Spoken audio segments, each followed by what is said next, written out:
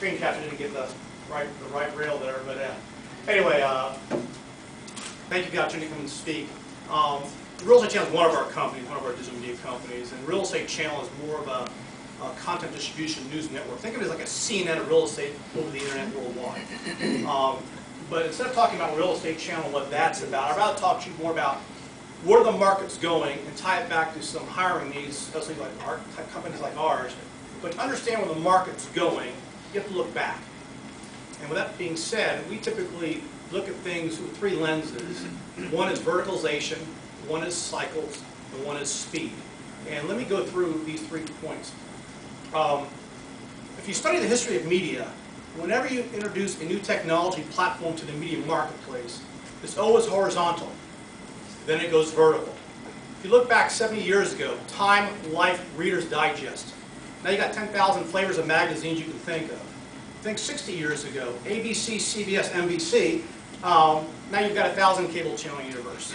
Fast forward to today, the internet and broadband, Facebook, YouTube, Google, and everything else. And what you're going to start seeing there is a verticalization of the market. So that's trend number one. The other thing is cycles. History repeats itself again and again. And I'm going to use the analogy of cable television and broadcast television for this one. 60 years ago, ABC, CBS, NBC, over-the-air broadcasters, if you had television sets, you had rabbit ears. For those who remember rabbit ears, you're dating yourself now, but rabbit ears on the back of your TV. And if you lived in the mountains and valleys around the country, you couldn't get very good reception of free TV. So two pioneering guys, independent of each other, one in Pennsylvania, one in Denver, went up to the top of mountains and built giant rabbit ears, ran a little wire down to their house to get better reception of free TV. But that was not really what drove cable in the marketplace. It was about 20-something years later, two guys, which is 27 years ago now, Ted Turner and Jerry Levin, CNN and HBO.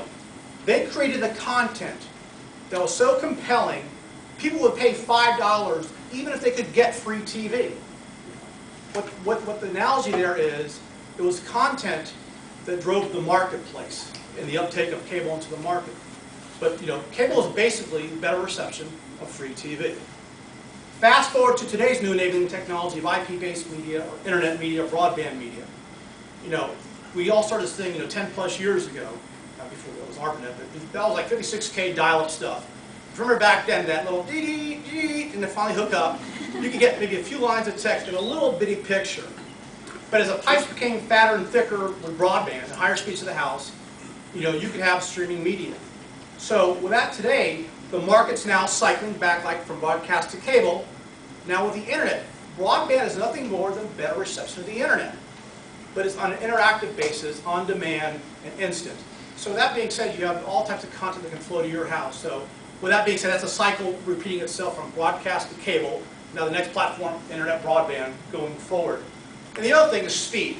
Years and years ago, if you wanted news once on a week basis, then on a daily basis at 6:30, Brian Williams, or not Brian Williams, back then it was Tom Brokaw, or Dan Rather. If you missed Dan Rather at 6:30, you missed the news of the world.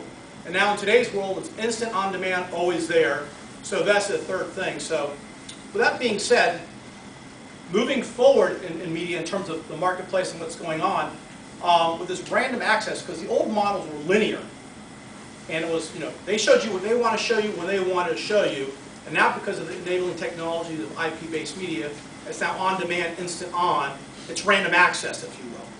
So with that type of anomaly going on in the marketplace for digital media, you have unlimited shelf space of content.